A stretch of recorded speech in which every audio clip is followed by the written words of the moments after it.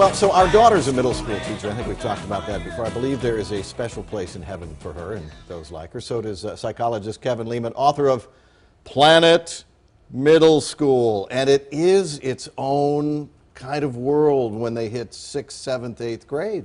Pretty good title, Planet Middle School. It's like you open your door and an alien came in the front door. Right. Whatever. Yeah. But there's a lot of things going on in their little bodies and brains, and one of the big problems is this wide range of maturity. You have some who are 12 going on 9, and some who are 12 going on 20. Yeah, it's a perfect storm, number one. You got kids who are beginning to pull away. Yeah. You got parents who want to clamp down, you know, tighten up, and put the rules down. And it's not rules, it's relationship. And you always have to keep the relationship in mind. The music's blaring down the hallway, okay? Right.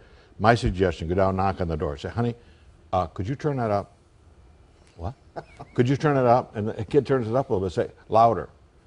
And then simply say, you know, I know you're busy now, but sometime I'd love to talk to you about that group. You must really love them to play that music that loud. Well, the point is, you're going to have a relationship with this little alien. Again, and I think you give them pointers on, you know, don't dog other kids at school. Yeah.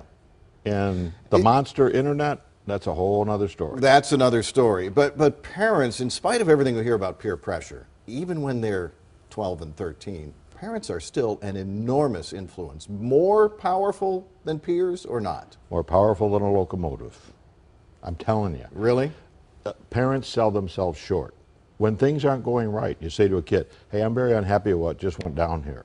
You look them in the eye, walk away. You're raking coals over those kids. They don't like it. But I think the key in Planet Middle School is, do you get your kids to be grateful?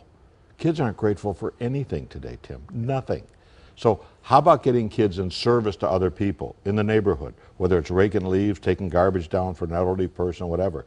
Kids need the feeling of doing things for other people without getting paid. Right. And it's missing in America today. It's the time when we hear a lot about bullying. Is bullying, first of all, overemphasized? Is it one of those media creations, or is it a real problem? And if so, if you're a parent, what do you do? How do you help your kid who may be a victim of bullying or a bully? Well, I think we do overreact to bullying. Let's start with that. Is it a real problem? Yes, it is. But in the old days, you used to say, stand up to the bully. The problem is today the bully has guns, the bully has a knife. Yeah. You got to be careful how you do it. You bring it to the teacher's attention if it's in school, then the administrator. But the key thing is to pull your kid aside and say, honey, I'm so proud of how you handle that situation. Your kid needs strokes. He needs direction. It's tough. And check this out. The one person your kid does not want to be in middle school is, guess who? Themselves. Right. They're so fragile. Yep. Yep. You're going to find a link to Dr. Leman's website, more wisdom on our website with a link, fox4news.com. Thank you as always. Great to see you. We've got more to come here on